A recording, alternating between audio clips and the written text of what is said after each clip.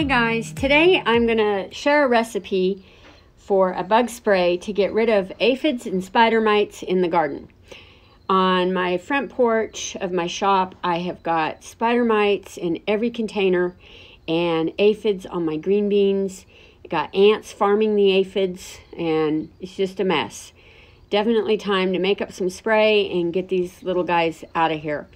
So we'll head on into the shop and I'll show you how.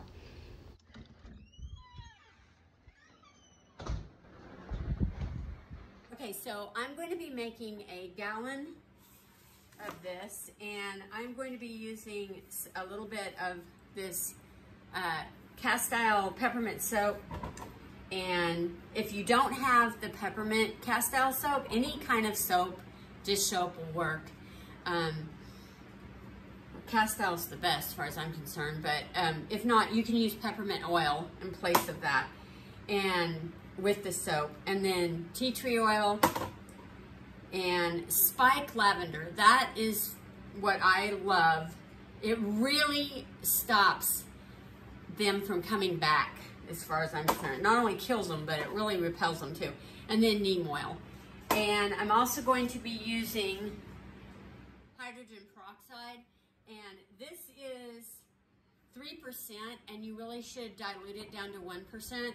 So if you did like a 1-to-1, you're gonna get a 1.5. So I do 2-to-1, and we'll get this diluted down so that way it won't burn your plants, because it will burn your plants if you put it on at 3%. So we'll do a 2-to-1. And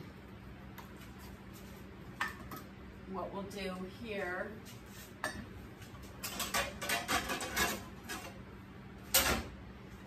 should have had all this stuff already up.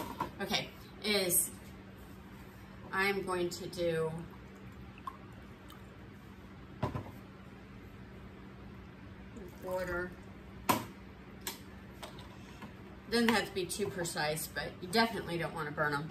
And then I'll do, and I use distilled water for everything I do.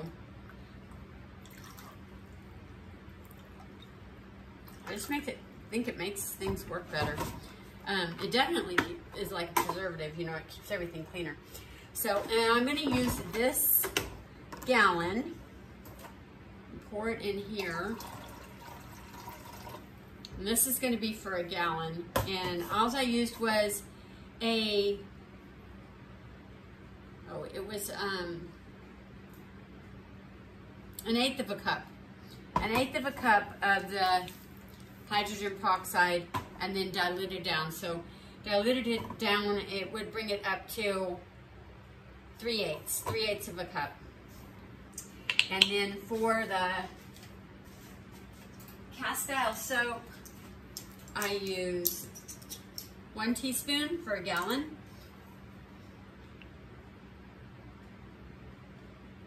So I'm going to put a whole teaspoon in there.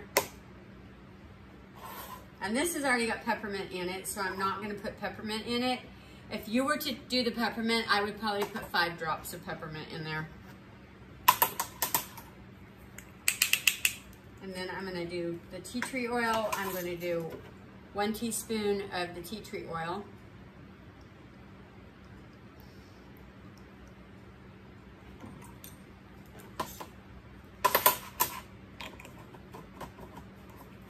And 1 teaspoon of the neem oil.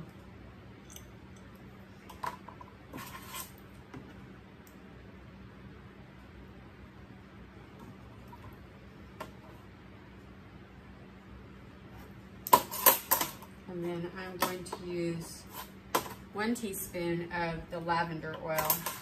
Now I have, I'm going to show video of my my garden and what's going on, but there was a oh my goodness, I can't think, praying mantis. He was up there by the ants, so he's definitely eating on the ants, and I mean, this will kill him, so I need to relocate him before I go out there and spray.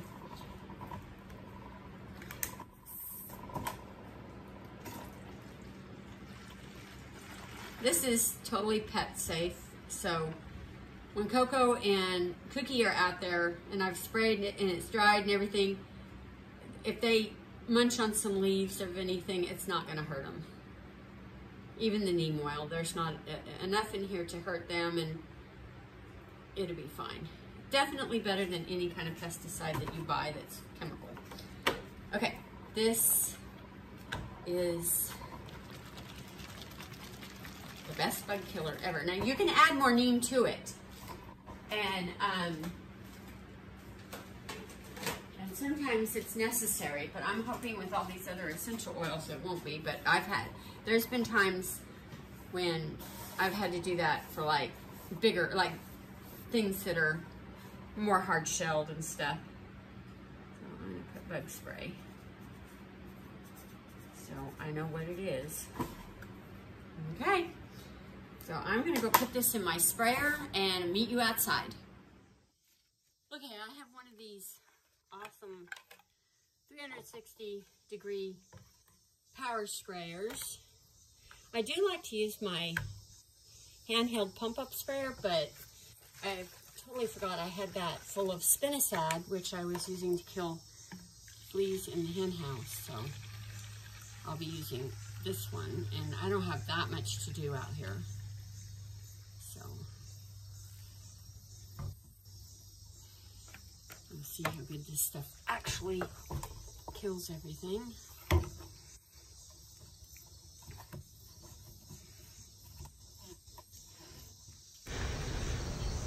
Okay, so you really want to start saturating everything and make sure you get under the leaves. That's why I love this 360-degree sprayer, because you can go upside down if need be. This is all up on a trellis, so I can, you know, it's like eye level and I can get up under the leaves pretty easily. But when you get down low, you got to make sure you get under the leaves. And I'm spraying every leaf, whether I see anything or not, but I'm really concentrating on the areas of where I see the spider mites. And just spraying my peas here, and up on these 2 oak trees I just got from the nursery yesterday, and I did see spider mites on them. It might just be the time for spider mites in Oklahoma right now. I mean, I know we can kind of like get sieges of things, but my tomatoes seem to have them the worst. These tomatoes have been struggling all summer long, but I'm really saturating the areas that are really bad with the mites. And my little oak tree seedlings are all full of spider mites, and they've been having trouble growing all summer long. So this is really safe for pets too.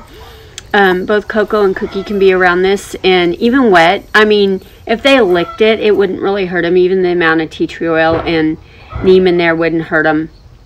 I mean, I wouldn't leave it out where they could drink it, but I don't think they would. And once it's dry, it's super safe, you know. You definitely want to, like I'm spraying in the shade right now. You don't want to spray this in the hot sun, as that's just going to like burn the plants. You also don't want to do it during the hours that pollinators are out. It'll kill like beneficial insects as well, so you want to kind of like use it real carefully that way. I noticed I did have a praying mantis up there eating ants and stuff, so I kind of went and skipped around him. Once it's dry, it probably won't hurt him. It probably wouldn't hurt him anyway. He's really big and hard-shelled, but I still wouldn't want to make him sick. So I kind of just skipped around him and didn't spray it directly on him. Okay guys, so that was my video on making bug spray, 100% natural. Of course, I'm all about that. And it will definitely get rid of these aphids and the spider mites, which my plants can start thriving again. And they were definitely retracting, and I could tell they weren't growing good. And I didn't even notice that this was really going on. I seen a few wispy things, but I thought it was the dog hair or something. And then I started seeing it on all the plants, and it's just going from one to the other and getting bigger and bigger. And I realized, hey, and then the aphids too. It was more the spider mites than the aphids, but I do have aphids. Ants farm aphids, which is so weird. But definitely on the green beans, I can't really see the aphids, but the ants are like all on where the green beans come out. And then days later, there's all the, like, you can tell there's aphids there. So I might have to keep up on that just a little bit, because aphids seem to just be like prolific. You know, I think they live in your soil or something. I'm going to go ahead and put some diatomaceous earth down. I have a video on that, and I'll link it and put it in the description box too, because diatomaceous earth in the soil kills a lot of, you know, little creepy crawlies and stuff. So all kinds of, you know, gnats, and great for indoor plants too. And I'm going to go do my indoor plants with this. And yeah, give it a try. It is excellent stuff. So much better than the chemicals. And it really and truly works. Talk to you later. Bye.